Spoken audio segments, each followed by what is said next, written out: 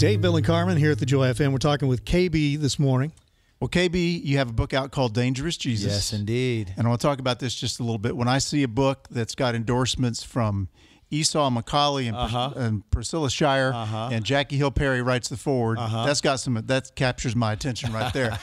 But this is I got the book knowing we were going to sit down, and I got through as much of it as I could, about 30%, about a third of the way through the book. Nice. And I'm going to read every word of it. Love it. It is an uncomfortable book. Mm-hmm.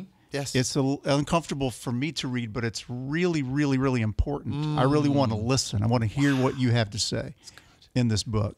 And I want to just start with a quote from page 18 and just let you take it from there. Okay, for sure. You say, "Brothers and sisters, I contend that the boldest of all frauds is a Christianity born of human imagination parading around as the Christianity of Christ, and the battle of the ages is separating the pure Christianity of Christ from the corrupt Christianity of the land." Mercy, Lord.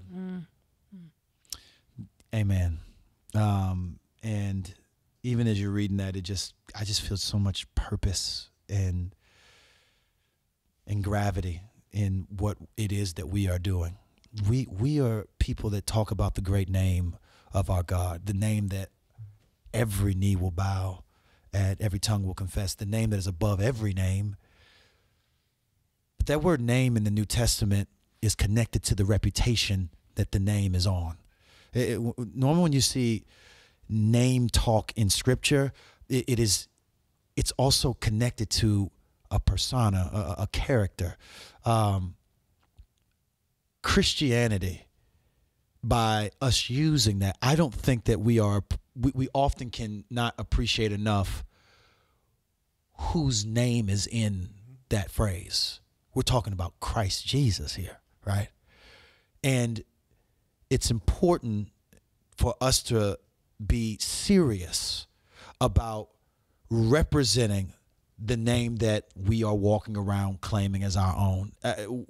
We can't forget that in the early church, no one came together. There was no marketing meeting and said, what are we going to call ourselves? And they said, let's go with this. They had earned the name Christian by merit of being like Jesus. And they could not accept it because they were hearing it all the time. So it kind of rolled into something, but it was designed to mock them in the beginning. And I think when I wrestle with that on the backdrop of the words of Frederick Douglass, the American hero, he's on my shirt right now. Frederick Douglass escaped the antebellum South, made it to the North, and became this powerful influence in American life and in abolition and also in faith. He watched Christianity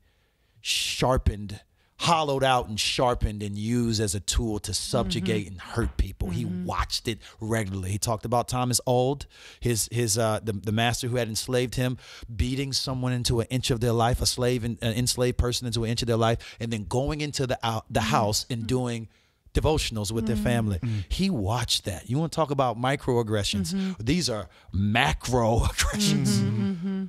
Then when he escaped from this, he did not believe that he needed to get rid of Jesus because of the ways in which he saw Jesus being abused, which is where a lot of people are. If you read the studies on Gen Z, they're like, I've seen Jesus abused so much. If that's what it means to be with Jesus, I don't want Jesus anymore. Yeah, but that's one of the reasons this conversation is so important. Amen. Absolutely. We got a generation at stake right now. Absolutely. There's a generation at stake. And I wrote the book aiming at them.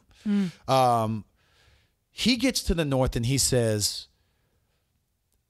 we were experiencing the Lord Jesus Christ despite the abuses.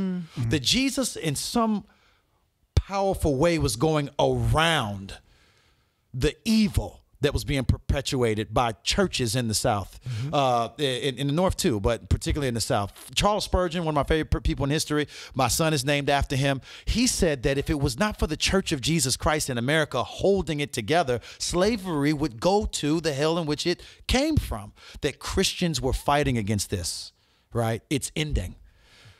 But it also were Christians, praise God, who saw that didn't deserve to be called Christianity. And every time you say it, it's a fraudulent phrase because Jesus has nothing to do with this. Jesus is identified with those who are suffering. He's a suffering servant. He's not the oppressive master.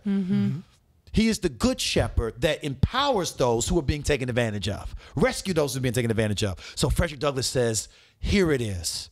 There is a Christianity of Christ and there is a Christianity of this land. The Christianity of Christ is peaceable. It's freeing. It gives you hope. It gives you courage. Let's not forget that the civil rights movement was a Christian movement. Okay? The people that were fighting all the way through Reconstruction, all the way up to current day, largely these efforts came out of people committed to Jesus with other partners as well.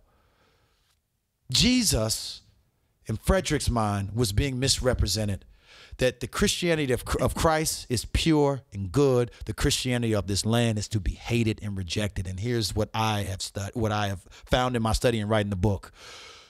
The Christianity of Christ and the Christianity of the land is on all of us. It's on all of us. You're living here, it gets on you, right? And it's important for us to realize, to the degree that we are of this land, we are not of our Savior.